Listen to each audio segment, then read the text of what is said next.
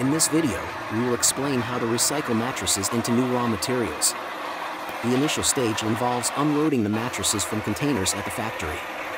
After that, the mattresses are placed on a weighing machine using an electric crane and then follow their path on a conveyor belt. The mattresses are then carefully disassembled. Springs, foam, and other materials are automatically separated using an engineered system, ensuring optimal material separation for effective recycling. An internal metal detector scans the mattresses. Mattresses with and without metal springs each follow their own recycling paths accordingly. The mattresses are then sawed open, and the fabric coverings are removed using specially developed stripping rollers. The textiles are stored separately, pressed into bales, and reused in the textile industry. Foam materials, including memory foam and polyurethane foam, undergo a different recycling process. The foam is shredded into small pieces and then compressed into large bales. The production process results in large rolls of polyurethane foam, which are steamed into flakes, bonded, and compressed into cylinders through a mechanical process.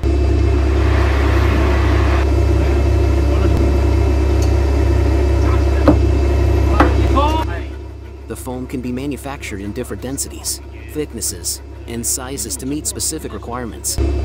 This customization allows it to be tailored for various applications, ensuring optimal performance. Durability and resilience. Recycled foam retains its integrity over time, providing long-lasting performance in various settings. It is resistant to wear and tear, making it suitable for high-traffic areas. From these cylinders, the foam can be cut to the desired thickness and length, serving as insulation material and padding for sports flooring, turf mats, and playgrounds.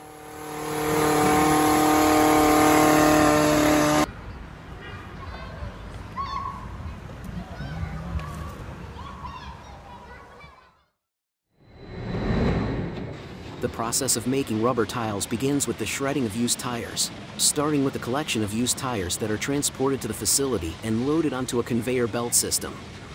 This conveyor belt ensures a steady and controlled flow of tires into the crasher machine, optimizing the efficiency of the entire operation. The crasher machine is a crucial component in the recycling process. It is a sturdy piece of equipment equipped with heavy-duty rotating blades or hammers that shred the tires into smaller, more manageable pieces. As the tires enter the crasher, they are subjected to intense mechanical forces that break them down into chunks. The capacity of these machines varies, but many industrial-grade crasher machines can process several tons of tires per hour, ensuring that the factory can handle large volumes of used tires daily.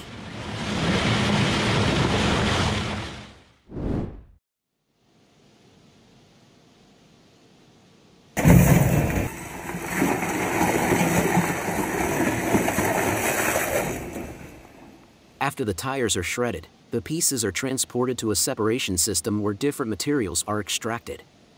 The primary components separated are rubber, steel, and textile fibers. The steel is removed using powerful magnets and then sent to steel recycling facilities. The textile fibers are also separated and processed for reuse. The remaining rubber pieces are further ground down into granules or powder, depending on the desired end product.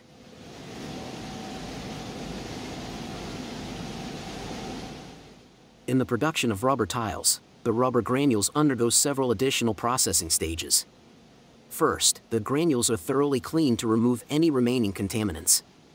This is essential to ensuring the quality and durability of the final product. The clean granules are then mixed with a binding agent, typically a polyurethane-based adhesive, which helps hold the rubber particles together. This mixture is crucial for ensuring that the tiles have the necessary structural integrity and resilience.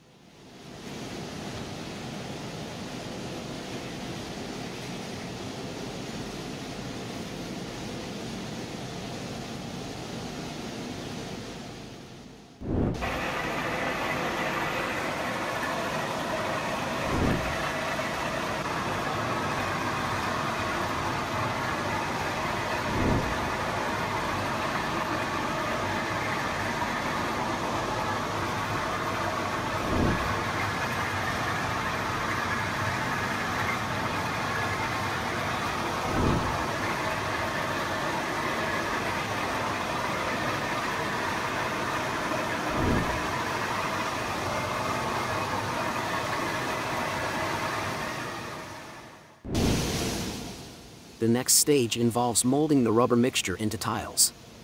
The prepared rubber mix is poured into molds that define the shape and size of the tiles. These molds are then subjected to a process called vulcanization, where the rubber is heated and cured.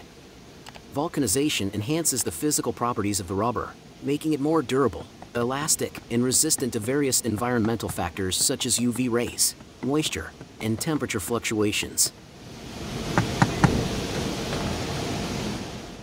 During vulcanization, the molds are placed in a heated press, where they are subjected to high pressure and temperature. This process not only cures the rubber but also ensures that the tiles are formed precisely according to the mold specifications. The duration of the vulcanization process can vary depending on the thickness and composition of the tiles, but it typically takes several minutes per batch.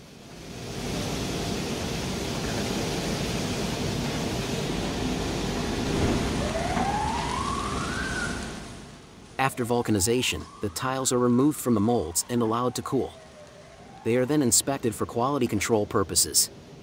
This inspection involves checking for any defects, ensuring that the tiles meet the required dimensions, and confirming that the surface finish is smooth and consistent. Any tiles that do not meet the stringent quality standards are recycled back into the production process, minimizing waste.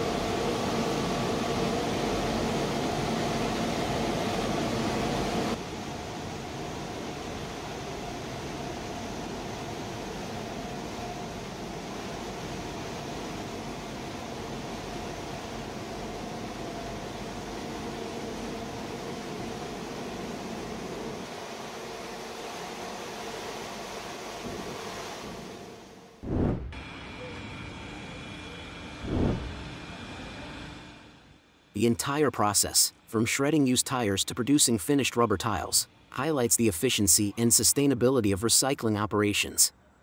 By transforming waste tires into valuable products, the factory not only reduces environmental impact but also contributes to the circular economy.